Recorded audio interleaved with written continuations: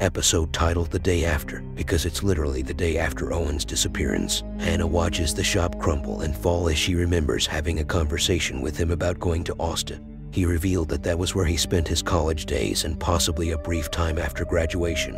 Owen said that that period was defined by the use of a lot of recreational drugs, but he refused to spill any more details. Hannah assured him that his past wasn't going to change her perception of him in any way, yet Owen didn't divulge, and that's the biggest hint that Owen's current predicament is somehow connected to Austin. In the present day, Hannah calls up her lawyer, Carl Strumwasser, because that was something that Grady Bradford told her to do. However, Carl seems to be unavailable at this difficult time, and this makes Hannah very anxious. Talking about anxiety, Bailey seems to be on edge because she keeps seeing news about the shop on her social media feed. But it's Hannah who goes over the proverbial edge after suspecting that her car is being followed by someone while dropping Bailey at her school. After having a tense conversation with Jules and Max about how Owen needs to show up immediately or else he'll be a part of the ongoing investigation, Hannah tries to break into Owen's laptop to get some information. Surprisingly, that's when the FBI shows up to seize the laptop so that they can look into it. Frustrated with the constant warnings to have a lawyer back her up, Hannah shows up at Carl's doorstep, and she finds out that Carl and his wife, Patty, have been ignoring Hannah because Owen had apparently asked them to invest in the shop and has now run away with their money. While calling up Jake, her lawyer ex-boyfriend, Hannah remembers her conversation with Owen about his dead wife, Olivia, where he said something vague about her death being the worst thing that had happened in his life,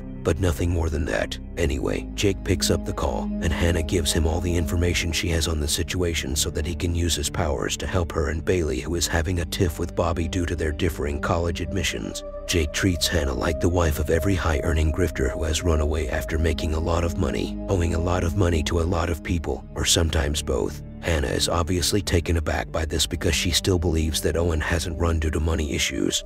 And there's more to this story. Later that evening, while Hannah is working at her studio, Bailey suspects someone has broken into their home and rushes to get Hannah. When the police look through the house, they find no sign of a break-in. Soon after that, Jules and Max show up, and while Jules goes out to talk to Bailey, Max has a conversation with Hannah. Jules and Bailey discuss Bobby and Owen's apprehensions about him, and Max questions Grady's legitimacy and his involvement in it, and Max points out that the area code for Grady's phone number is that of Austin. Since nothing is coincidental, Hannah connects this piece of information with Owen's aversion to going to Austin because that's where he spent his college days. Carl swings by to reveal an infuriating bit of info, that is, he didn't invest in the shop like his wife.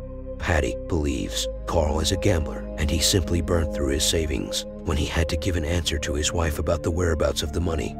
He lied about giving it all to Owen. Hannah is obviously shocked, but since they're friends, she brushes it aside because she already has so much on her plate. Since the Austin connection is bugging her, she asks Carl if Owen has ever mentioned anything about being there. Carl says that this one time, he and Owen were talking about being at a concert in Austin. Then Owen got all weird about it because he wanted to convince Carl that he had never been there, as if he had to make sure that Carl didn't associate him with Austin in any way. That's all that Carl is able to remember before rushing back to his house. Hannah checks if the U.S. Marshal's number is legit, and it is. But before getting into her house, she notices the bald-headed guy from earlier lurking around again. Hannah is taken aback by it, but she doesn't act on it. Instead, she goes to Bailey to ask her if she remembers anything about spending time with Owen in Austin. After Hannah reveals why Austin is on her mind, Bailey vaguely remembers going to a football game in Texas with him. As she goes into specifics about the stadium's color and the reason for their visit being relatives, it becomes apparent that Owen does have a deeper connection to the place than he wants everyone to believe. As Bailey shuts Hannah off after digging that deep into her memories because it's tough on her heart,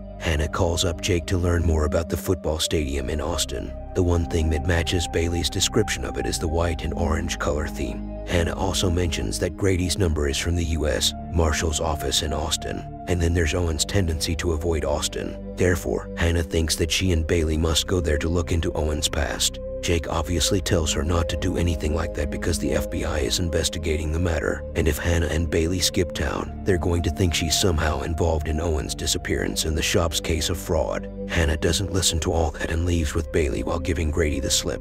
It's very obvious that Owen was involved in something criminal in Austin, which is why a U.S. Marshal has been keeping tabs on him. Owen had brought up recreational drugs, and it's safe to assume that he did more than just consume them. And No, selling drugs in back alleys or to random people you see on the street wouldn't put you in the U.S. Marshal Service's radar. You have to do something magnanimously criminal to make that happen, and there's a good chance that Owen has done exactly that. If that's the case, it becomes clear why he wants to avoid going to Austin or even mentioning that place. We've heard that Owen's ex-wife, Olivia, died in a car crash. If drugs were involved, she could have been the victim of some kind of gang warfare, and Owen was simply lying about it to protect Bailey and Hannah from that dark era of his life. However, the thing about life is that unless you've truly paid for what you've done, it's going to come back to haunt you and your loved ones as well. If Owen had settled his score back in Austin, it probably wouldn't have followed him to Sausalito. Now, he is on the run, and his wife and daughter are distraught. That said, why did Owen jeopardize his position at the shop if he was trying to keep a low profile after his time in Austin?